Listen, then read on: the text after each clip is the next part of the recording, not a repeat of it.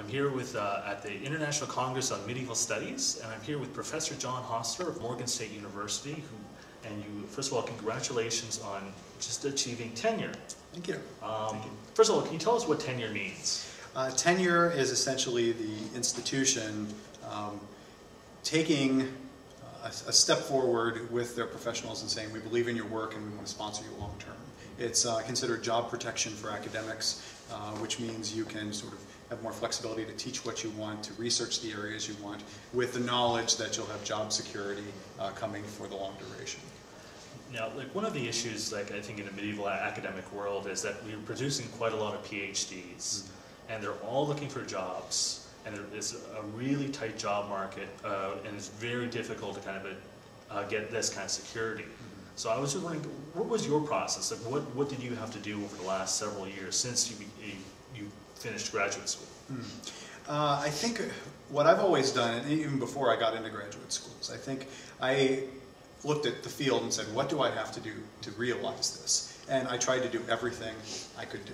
So you go to conferences, you present, you publish, you never turn down an opportunity to do anything. If somebody says, will you contribute something? You do. You don't say, no, it's not my area. You find a way, right? You teach whatever classes they want you to teach. You do it well. You try to work on your teaching, and essentially you have to give maximum effort. There are some who will take a year or two off to maybe do this or that. It can be quite fatal. When you're on the tenure track, you have to be very, very careful and very organized about things. And so my suggestion to anybody who gets on the tenure track or who is adjuncting and trying to land onto one is would be firing on all cylinders, so that anyone on the hiring committee, if they say, well, we want a good teacher, we want a good publisher, we want someone who's good in the community, you're doing all of them. And so there's no shortfall. Does that entail, like, your workload is more than you thought, like as a graduate student, that you'd ever be doing? Do you find it? Oh, absolutely. Like, you know, you hear in grad school, I'm going to get a job, and it's going to be like my professor's job. I'm going to have a couple classes, and I'll have my TAs to grade for me. At Morgan State, I have a 4-4 teaching load. That can be as many as 120 students a semester, with a significant research burden as well, and all of the committee work that goes into it. And by the time you get through a couple weeks of teaching the courses, writing all the recommendation letters, meeting in the committees, doing all the paperwork, and getting everything done, it's quite exhausting, and it leaves you spare time, so you really have to take all those moments when you have opportunity to get some work done. You have to get your work done. Now that you've kind of achieved this tenure and you have this kind of, will you be changing any kind of, like, are you going to be looking for new opportunities in terms of like finding, like doing research or taking some time to go out and spend like a few months away? Will you be doing things like that? Or is that now that you have that? Do you have that opportunity now, and will you be able to take advantage of it? I do. One of the things that generally comes with tenure is pre-tenure, you want things that come out quickly.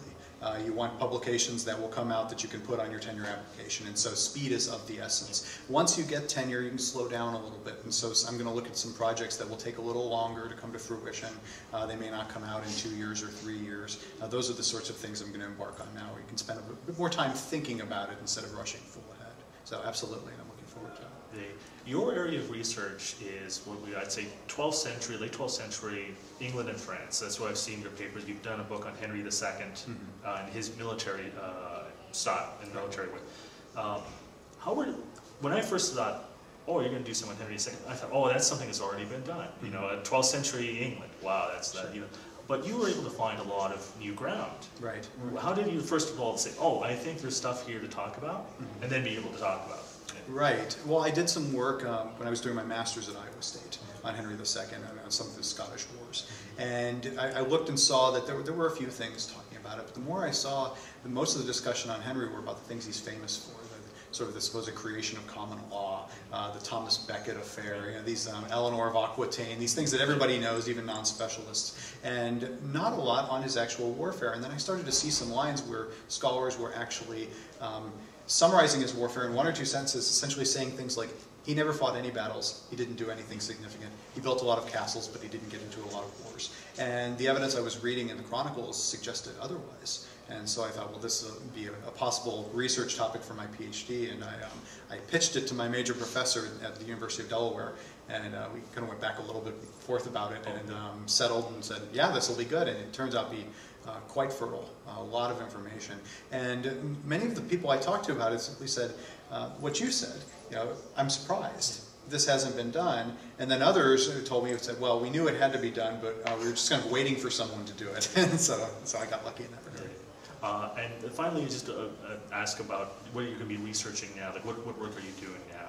Right now I'm starting a manuscript with the tentative title. It's called Writing Medieval War Through the Eyes of John of Salisbury and Gerald of Wales. It's a study of what I call military historiography, two churchmen who have a lot to say about the conduct of warfare in the 12th century and the early 13th century. Everyone refers to them. Everybody talks about Gerald and how you fight the Welsh. Everybody talks about John of Salisbury and Vegetius.